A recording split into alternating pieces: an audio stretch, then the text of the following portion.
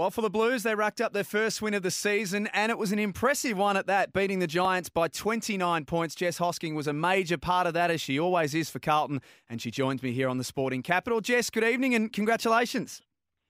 Thank you. How are you going? I'm very good. Nice to sing the song. It's been more than a year. Yeah, look, it's been a long time coming at the moment, but it was definitely an emotional one for a lot of the players, and we had so many players on debut. So, it was definitely very exciting to finally get our first win of the season and sing the song. And it was a big huddle too, wasn't it? Did I even see it? Was our own Andy Marr? Did he even sneak into that huddle as well? He definitely is, or he did. He's probably one of the most passionate Carlton supporters and one of the most passionate Carlton staff there with us. I can see he's had an impact. There's no question about it. Now, it wasn't just the win. It turned out to be from a Carlton perspective, your highest ever score in the AFLW. It just seemed, watching it, it just seemed like you're all having a whole bunch of fun out there. Yeah, I mean, we've put so much work in, and we've had a massive pre-season, and I guess that win was just a reward for effort that we have put in over the pre-season and I guess the first two rounds. Held to 16 points in round one. Since then, you followed it up with 44 and then 65 on the weekend. Was that something that was discussed after round one to maybe try and take the game on a little bit more? I guess half is really driven to us to play open and attacking brand of footy. So I guess coming with that brand of footy, it's hopefully going to bring a bit more score and I guess a bit more excitement to the game as well.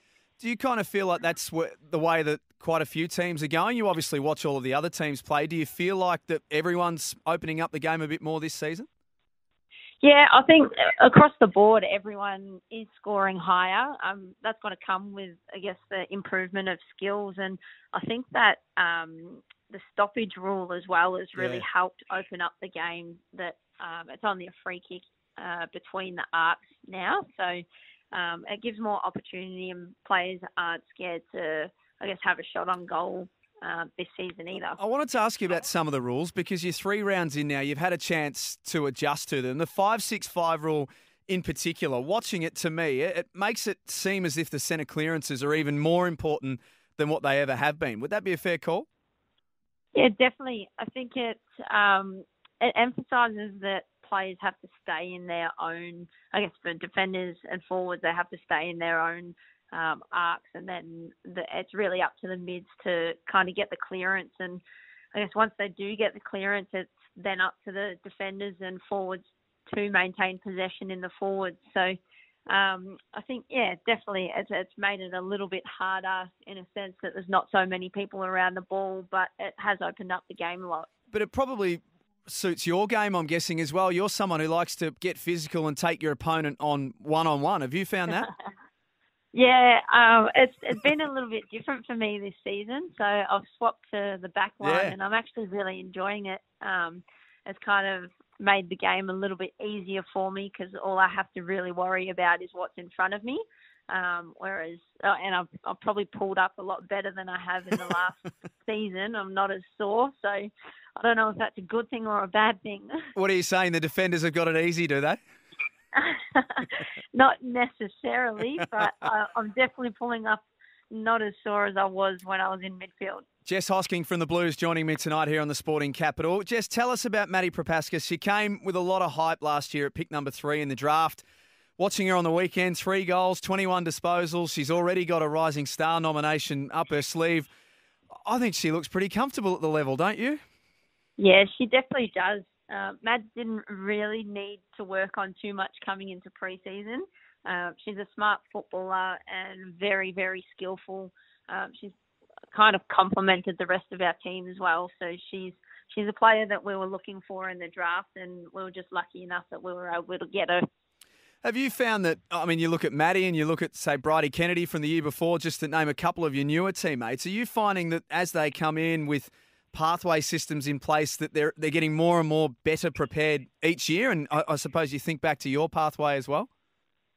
Yeah, definitely. I think with the pathways that there are now, and I guess the age group that the girls are starting footy, they're definitely prepped and ready for the physicality of the elite level, and a lot of them are a lot more skillful just because they have started at a young age. So it's definitely a win for those younger players coming through that I guess the older players haven't necessarily had the same pathways. Jess, tell us about Bree Davey. Last year, her injury, I mean, in a year where everything that could have gone wrong for the Blues did actually go wrong, Bree was probably the biggest one of the lot. Back out there this year, her presence is there for everyone to see. Tell us what it's like having her back out there now. I guess for any player, you never want to see them go down, but an ACL injury is probably one of the worst injuries any footballer can get. Bree's been incredible in her off-season with her dedication to her rehab and just the impact she's had on the team while she was out. I think for Bree, she's learned a lot in her off-season and probably not necessarily things that most players would be able to learn if they weren't injured. So I think that's probably taken another step up on Bree's game, and having her back, like her leadership is next to nothing, and she's just an incredible player and an incredible teammate to have. Tell us a little bit about the life of an AFLW player now. We're in the third season and it's evolving all the time. How much time do you spend at the club, I guess, from Monday through to Thursday night or Friday?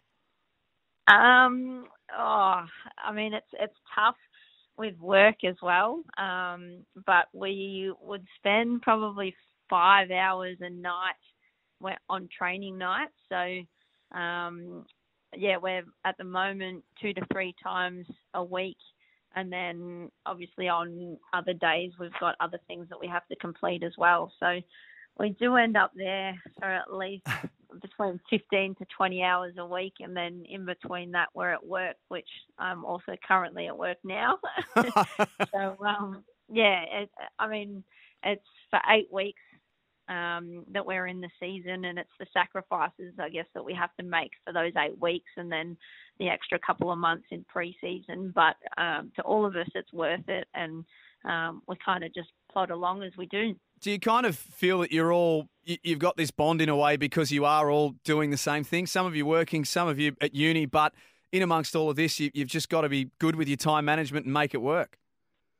Yeah, I think the fact that we know everyone else is kind of in the same boat in the league, that it does make it easier. And if we are having a tough day, we can turn to one of our teammates or other staff that are doing the same thing that we're doing. So we do have the support behind us from everyone. So it does make it a lot easier. The Cats this week, are they a bit of an unknown still? I mean, they one of the 2 new teams coming in this year. Do you feel like you're across them enough at this stage, or will that go on over the course of the week?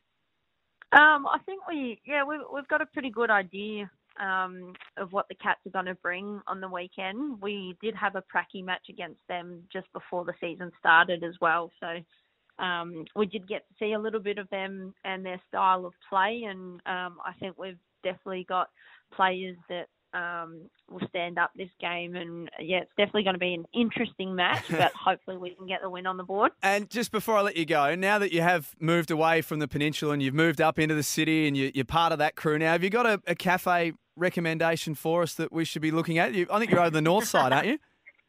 We're out in Armidale. So nice. Our local go-to, we've got a couple, but Street Talk Espresso is one very close to our place. So we get down there a fair bit.